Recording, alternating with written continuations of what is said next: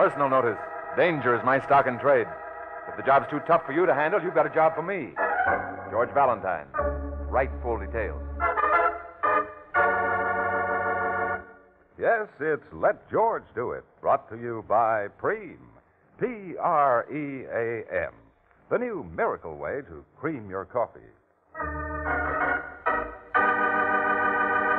We'll begin tonight's transcribed adventure of George Valentine in a moment, but first... Oh, the new way to cream it is to Preem it. Get Preem. That's Preem. With a capital P. Over all other products for creaming your coffee, you'll prefer Preem in instant powdered form. Pream. Here's why. First, Preem has a rich, delicious flavor because it's made entirely from fresh sweet cream and other milk products. Yet when you use Preem in your coffee, every cup contains only about half as many calories as if you used coffee cream. And then Preem is wonderfully convenient. It never sours, never turns. Keeps indefinitely while sealed. Open for everyday use, Preem stays fresh tasting to the last spoonful on your kitchen shelf or in your refrigerator. And last but not least, this new dairy miracle actually saves you more than 1/3 the cost of coffee cream. Tomorrow, start serving Preem whenever you serve coffee. Pream. The new way to cream it is to Preem it. Preem. Get Preem. With a capital P. And now, tonight's adventure of George Valentine, the ghost of Ireland Betty.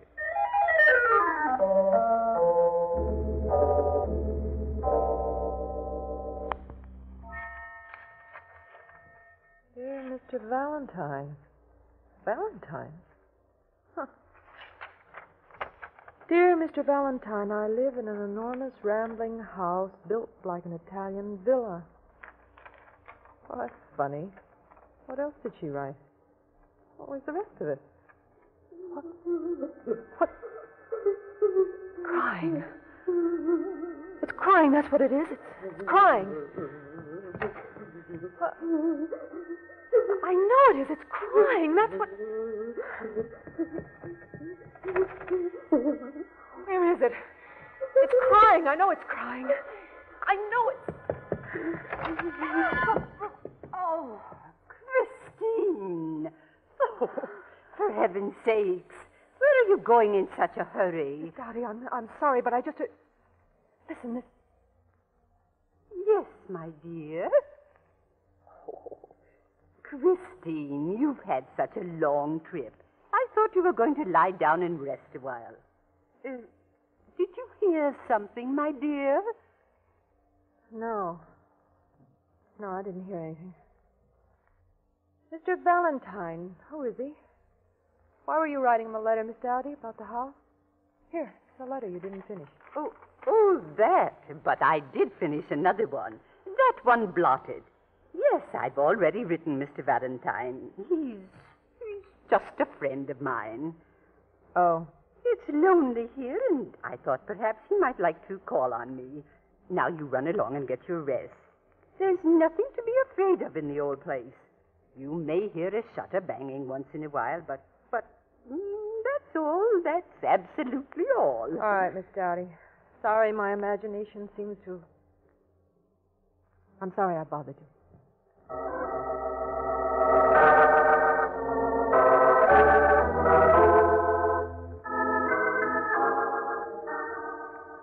Miss Dowdy, I got the letter you wrote to me all right, but...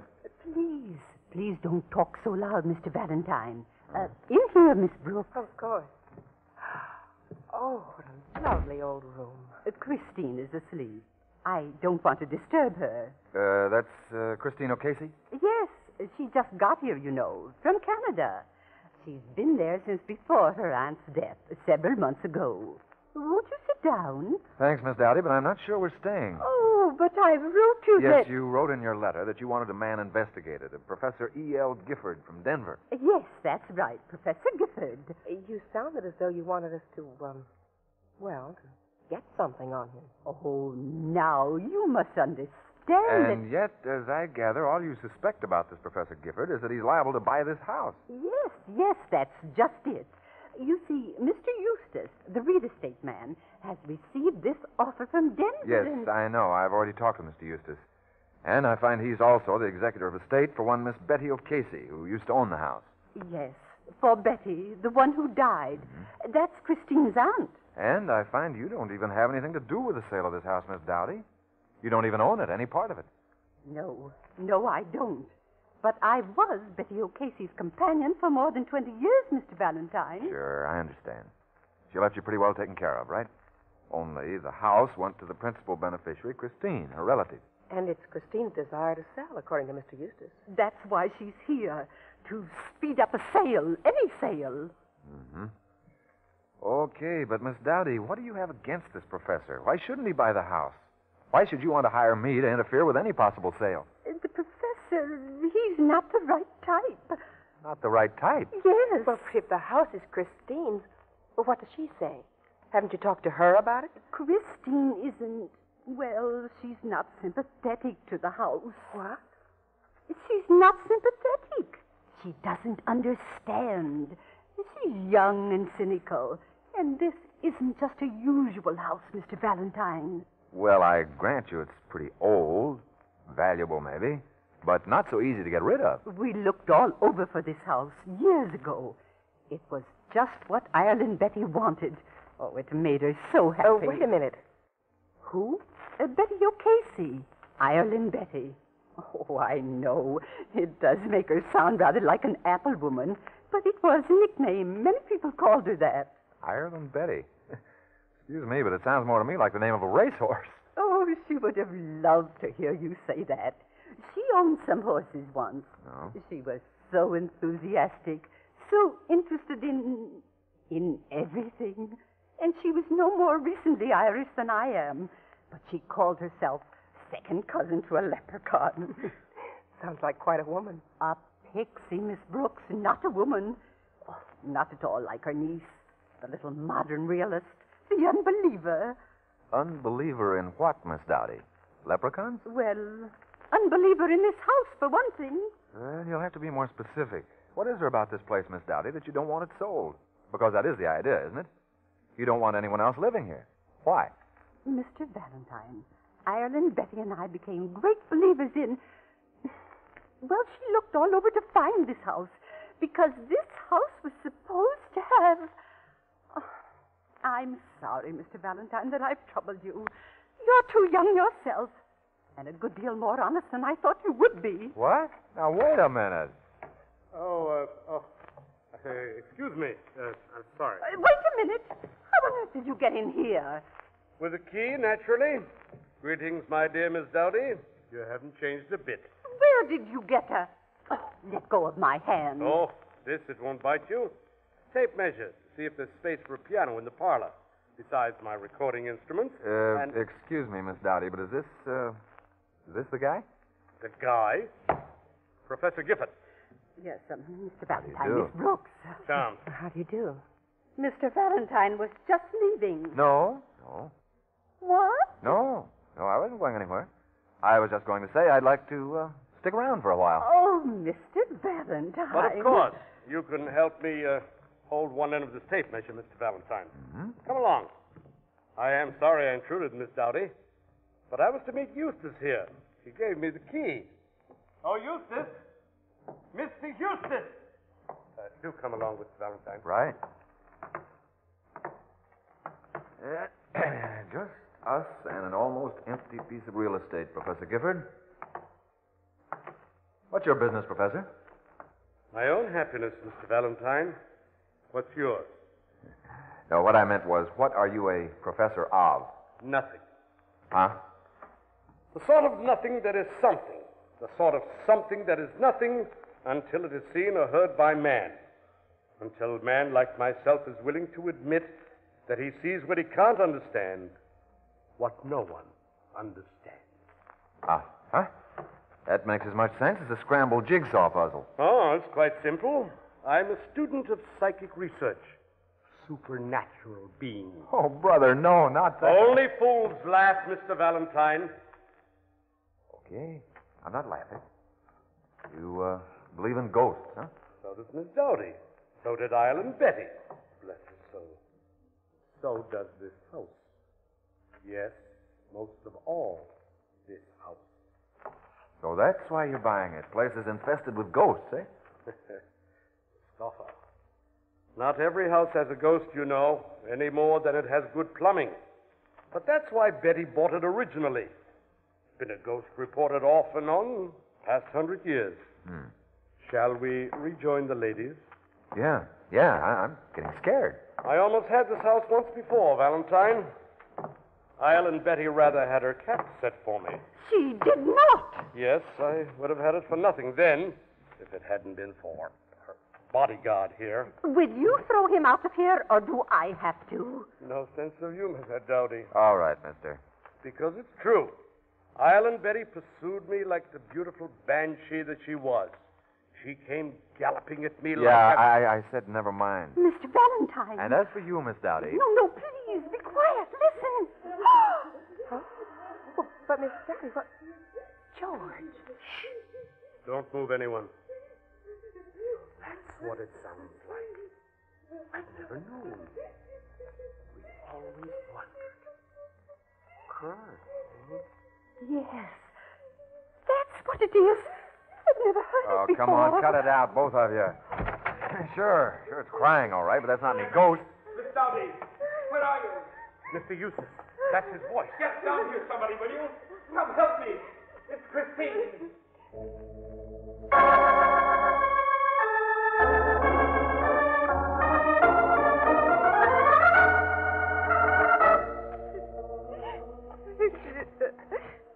My knees, my forehead. Oh, no. You're all right now, Christine. I found her just lying there on the stone outside her aunt's window. There in the sunken garden, Mr. Eustace? Yes, that's right. Whimpering, almost unconscious. She'd had a terrible fall. I was coming up by the side entrance, you see, and What makes you think she just had a fall? Christine, what happened? Can you tell me? Did you fall? No, I didn't. Well, then tell us. What was it? I don't know what happened, Miss Dowdy. Oh, now look here. George, she's just woozy. Let her rest. Did you see the ghost, Christine? Oh, Professor, for the love of my... No, I didn't. I tell you, there's no such thing as ghosts. It's all your imagination. I saw the ghost once myself. The night your aunt died. Perhaps even she saw it. Over the lawn by the summer house. What are you talking about? Who saw what when? I wasn't here. You never told me. The ghost. Nothing to upset yourself over. And I'm sure Miss Dowdy, unless she cares to lie, will admit that she, too, saw... But what if I did? What if I did see it? It doesn't have anything to do with this. It doesn't. Miss Dowdy. Right. Going down like ninepins, aren't they? And all knocked down by a ghost. All right, now come on, somebody, and tell... I think she just noticed where you were found, Christine. What? The stone floor outside your aunt's window, Christine. Exactly where you were. That's where your aunt fell. Where she died. The night that we saw the ghost. Coincidence, I suppose. That's all.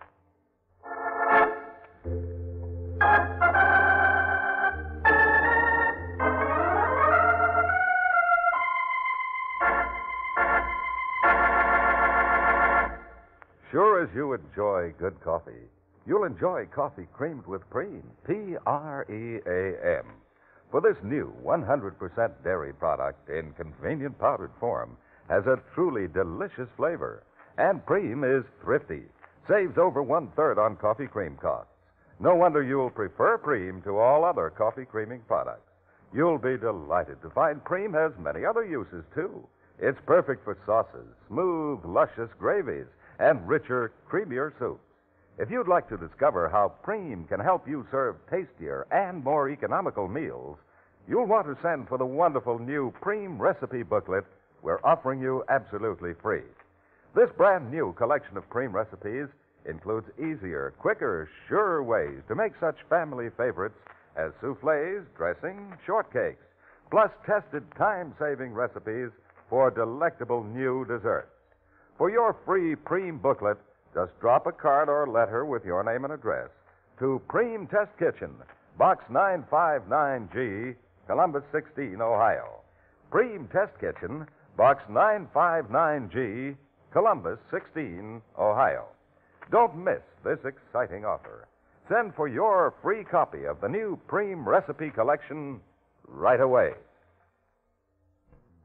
And now, back to George Valentine.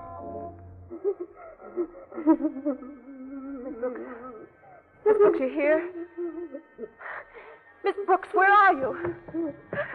Where did you go? I am, Christine. Here I am. I just went back to the kitchen to get some ice. What's the matter? Shh, be quiet. They're crying. Listen.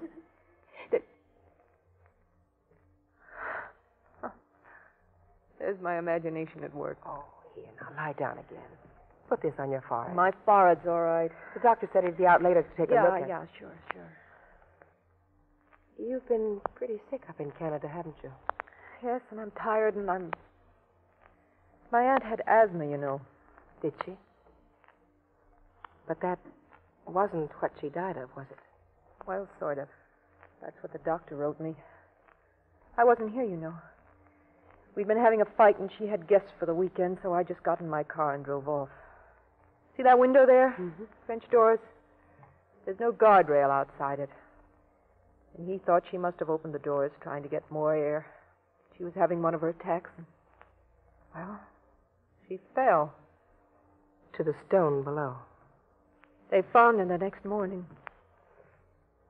Only now these people talk about a ghost. You don't suppose she opened the window and saw it out there herself? Stop it. Not you, too. How did you get hurt? Did you fall out of the window, too? No. I was out there and I tripped and fell. Really, that's all. All right. Why don't you want to talk about it to the others? What is it about this house that upsets you so? Everything about it, Miss Brooks. I hate it. I've always hated it. My aunt and I used to fight about it. She was so wonderful. But would she take up with those fads, those crazy people, those crazy superstitions? That awful Professor Gifford that she went chasing after trying to impress. All this talk about ectoplasm and manifestations and... You blame me? Christina, I don't believe in such things any more than you do. But I would blame you if you kept too much to yourself. If you attributed certain things to your own imagination just because you've been sick and then tired and upset. What do you mean? I mean what you heard when I was still in the kitchen. I mean why you've come back here and what you may have seen and what you suspect about these people. About your aunt's death. I don't really know. Is Mr. Valentine going to stay here? Yes, Christine. Where is he now? He'll be close. He'll be right here, won't he? Yes, of course. He's just chatting with Miss Dowdy. She's probably showing him around the place.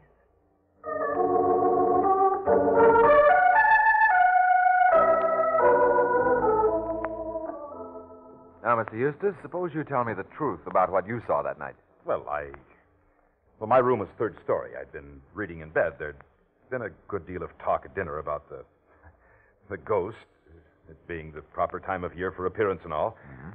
Naturally, I tried to be tolerant, but, well, perhaps I did watch a little. You see, it's supposed to appear just momentarily out back by the summer house, moving slowly and then sort of floating away. Mm-hmm. And, did it? Well, for heaven's sake, it didn't actually. I didn't hear anything, and certainly whatever it was had no substance, no body. Naturally, the next morning I didn't say anything. Why should I? An effect of all the talk, a trick of the imagination. Of course. You'd have been laughed at. You don't believe in ghosts. Well, I do, Mr. Eustace. What? I believe in the kind of ghost that can be tricked up by a human being. And maybe it's being tricked up again.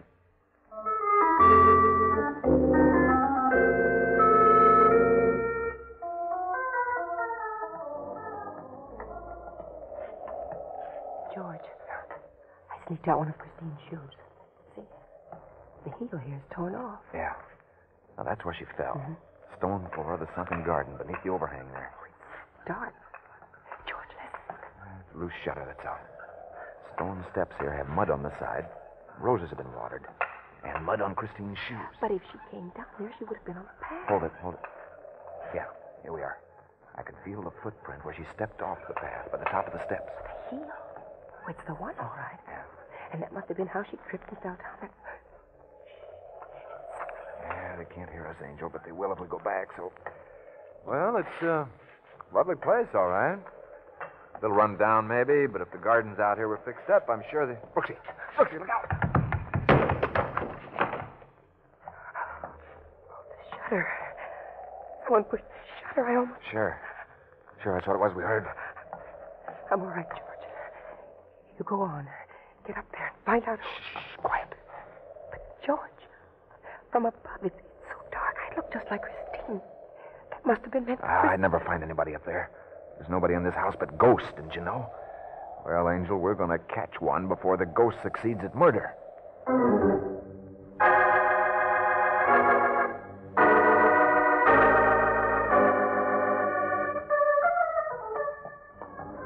Oh, yes, Mr. Valentine. I guess that's where I lost my heel, where I tripped only... Yeah, you were coming along the path, Christine. You stepped off it, tripped, and rolled down the stone steps. Yes. You were out here walking with the summer house, but you didn't want anybody to know. Let's see, it was Eustace who found you. What happened? You see him coming and run for the house? Yes, that's right. I ran. Only why'd you step off the path? Well, there was a shovel or a rake or something lying across the path. Oh, I get it. Only it's not there now. I didn't look. Mr. Valentine, I did suspect something for a long time.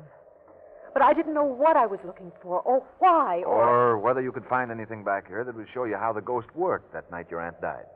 That's what I mean. The whimpering, crying ghost, the thing with no substance that's supposed to appear and then float away. Aunt Betty told me where she expected to see it. Mr. Valentine! Well, listen to that, rising to the bait already. Mr. Valentine, where have you gone? Here, right in front of you, Miss Dowdy. Oh, I've got to see you alone. I've got to. Anything you have to say, you can say right in front of her, only say it fast. It's about the ghost. I know it's about the ghost. Oh, it was only to impress Gifford. You've got to realize that. Yeah, it wasn't to scare anybody, if that's what you're trying to say. I'm smart enough to figure that Ireland Betty didn't fall from her window out of fright on seeing the ghost. She wasn't the type. So if it was you who played the ghost that night, lady... No, that's not what I'm trying to say. It was Ireland Betty. It was she herself who did it. What? Miss Dowdy. Yes, she did. Oh, I know it sounds crazy, but she had to. She'd never been able to locate the ghost in the house, and she had bragged. And she didn't want Professor Gifford to be disappointed. That's why I didn't want him to get the house.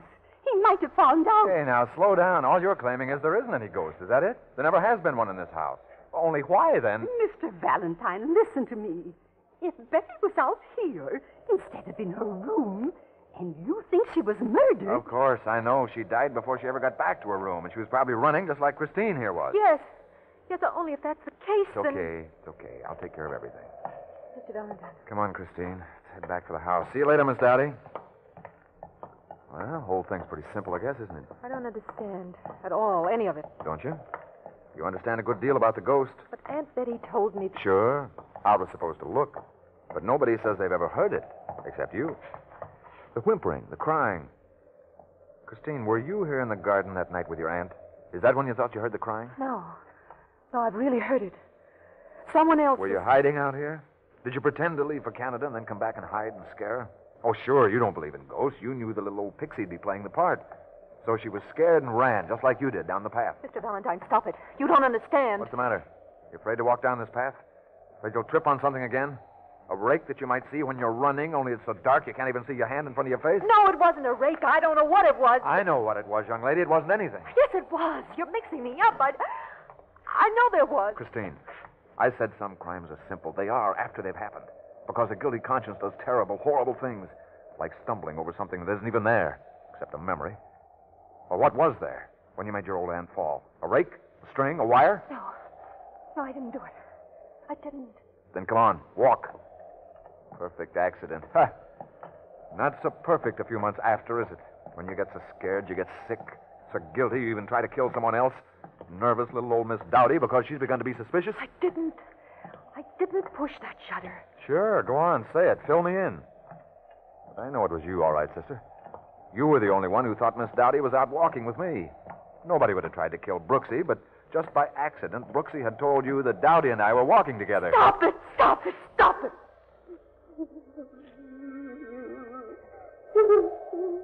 Listen. I never believed it. They all did, but I never believed it. Crying. What? I don't hear anything. Yes, you can. Whimpering, a woman crying. If it's not a real person, one of those others.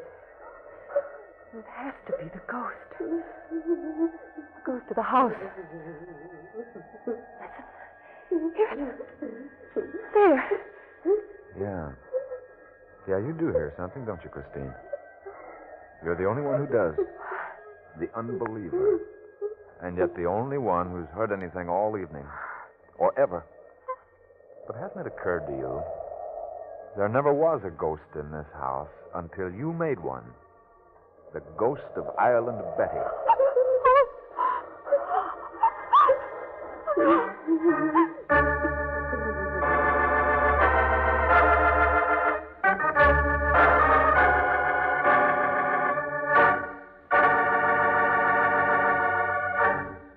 You know, there's something about crisp, tangy autumn weather that makes coffee time more enjoyable than ever. And what better time than now to discover Preem? Pream,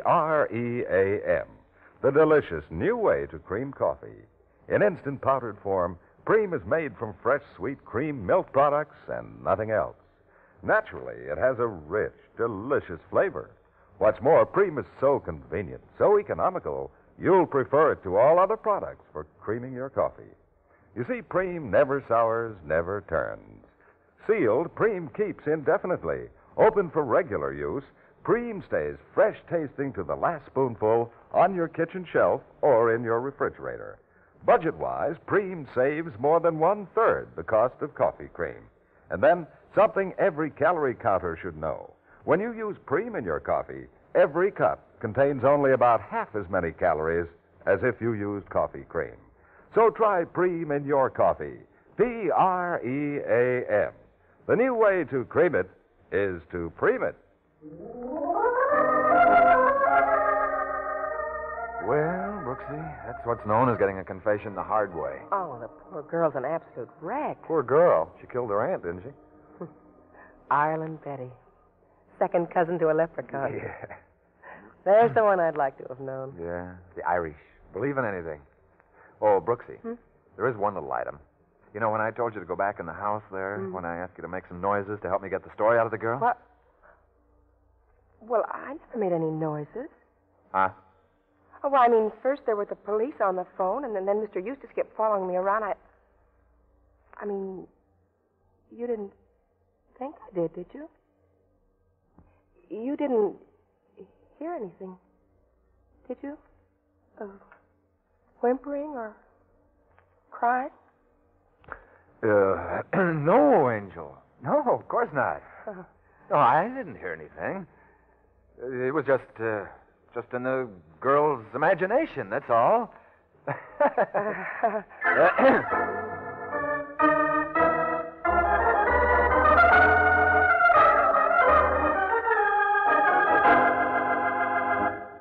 Tonight's adventure of George Valentine has been brought to you transcribed by Preem, the new dairy miracle in instant powdered form. Try it. You'll prefer it to all other products for creaming your coffee. For Preem is the most delicious, convenient, thrifty way to cream your coffee ever discovered. Yes, the new way to cream it is to Preem it. Let George Do It stars Olin Soule as George, and tonight Lillian Bayef appeared as Brooksy.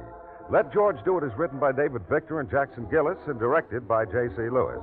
Also heard in tonight's cast were Jean Bates as Christine, Florence Ravenel as Dowdy, Benny Rubin as Gifford, and Howard Culver as Eustace. The music was composed and presented by George Wright. Tonight's performance concludes this current series. We hope you have enjoyed it. Your announcer has been George Crowell.